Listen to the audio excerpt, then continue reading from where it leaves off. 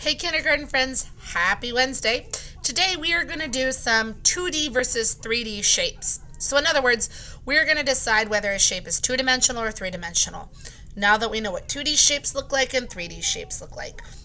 So you can follow along with me on page 603 in your math workbook, chapter 10. If you need to pause the video, go ahead and do it now. And then unpause it when you're ready to meet me on this page. Okay, are you ready to go? Okay, here we go. So this is a square pyramid. Ooh, that worked for a minute. And I want to know if it's 2D or 3D. 3D, right? I can touch it. I can feel it. It has the height on there. Good. 2D or 3D? 2D. That's right, Mel. It's flat. 2D or 3D, Skylar? 3D. Very good. Pentagon. 2D or 3D? What do you think, Raleigh? 2D. Yep, I agree. Woo! Little cylinders bouncy here. 2D or 3D, Hayden? 3D. Good job. Coda, 2D or 3D? 2D. It's flat. Right. All right. 2D or 3D, you guys? 3D. That's right. 3 dimensions. Two-dimensional or three-dimensional? Two-dimensional. Good job. Two-dimensional or three-dimensional? Three-dimensional. Good job. Two-dimensional or three-dimensional? Two-dimensional. Good job. Last one. Two-dimensional or three-dimensional? 3. Okay. So that was just that little sort that we did at the beginning. So we're going to go ahead and turn the page now.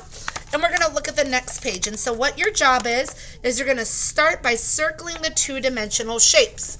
So I'm just going to take a peek here, and I know that a square is flat and it's two-dimensional. Circle it or no circle it. Is it two-dimensional? So right now, turn your page, join me, and circle the two-dimensional. Nope. Nope. Nope. Nope. Yes, two-dimensional. Notice how the three-dimensional shapes have a little bit of shadow on them because they stand up. Nope. Two-dimensional. Two-dimensional. So now we're going to put an X on all the three-dimensional shapes. A cylinder is three-dimensional. A cylinder is three-dimensional. A cone is three-dimensional. Oh, my X is not very good there. My goodness. Three-dimensional and three-dimensional, just like so. Okay.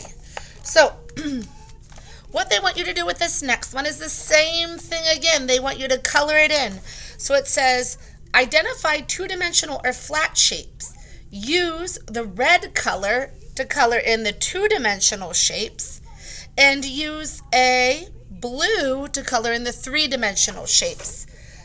Here's what I'd like you to do. You can do all that. That's great. The next one, 10.7, I'm actually going to send home in your next packet where remember how we built with marshmallows and toothpicks? We built two-dimensional and three-dimensional shapes. That's what you're going to do in 10.7.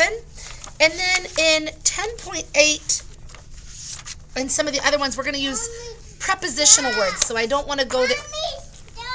Cece, I'm teaching. Cece doesn't want me to talk right now. So in this one, what I want you to do is get out your green packet today, cut out all these shapes, and do a sort. Are they two-dimensional or 2D or three-dimensional 3D? Something that I would do just to get my brain ready would be to write a 2 if I thought it was two-dimensional and a 3 if I thought it was three-dimensional and then have somebody check it like that. It's your call, though. You can just cut them out and glue them, too, and send them in to me so that I can see how you're doing with this.